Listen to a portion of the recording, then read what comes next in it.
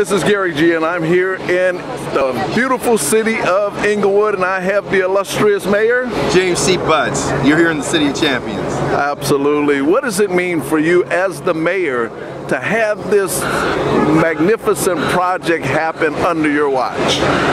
Well, this is a $4 billion project. It's going to be the largest, most magnificent football arena in the world. But what it really means to us, it means jobs. It means self-determination for our residents. We've gone from a 7.5% unemployment rate when I took office just 7 years ago down to 5.5. It means people will now be able to work in entry-level, mid-level management jobs with this and all the development that's coming with it, and be able to raise their families and work right here in the city of Inglewood.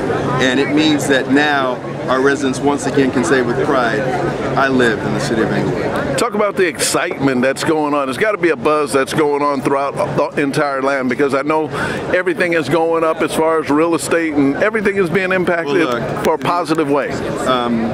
Our real estate values have increased 137% since the end of 2012. The average time that a property in Inglewood stays on market has gone from 9 months down to less than 30 days. We have community pride that is palpable.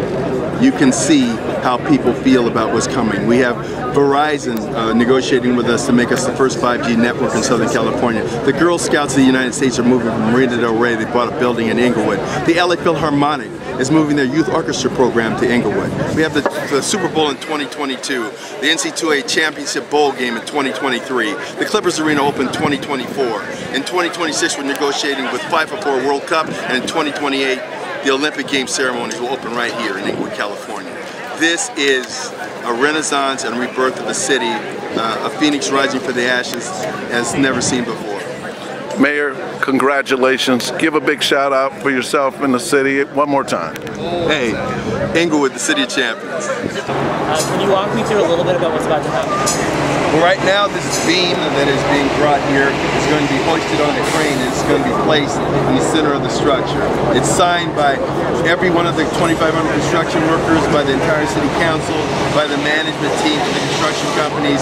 So it's history right there. And so one day when this structure is torn down and rebuilt, the names of everyone that was here and was involved will be there, immortalized for posterity.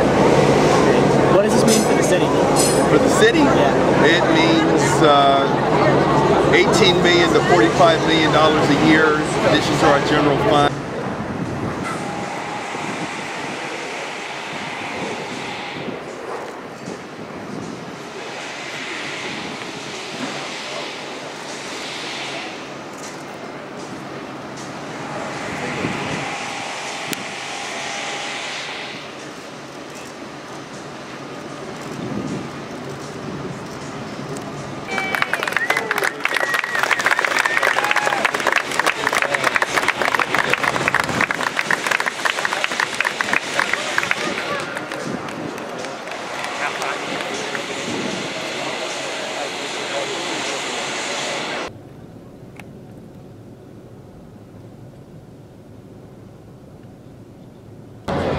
Gary G with the Inland Valley News reporting.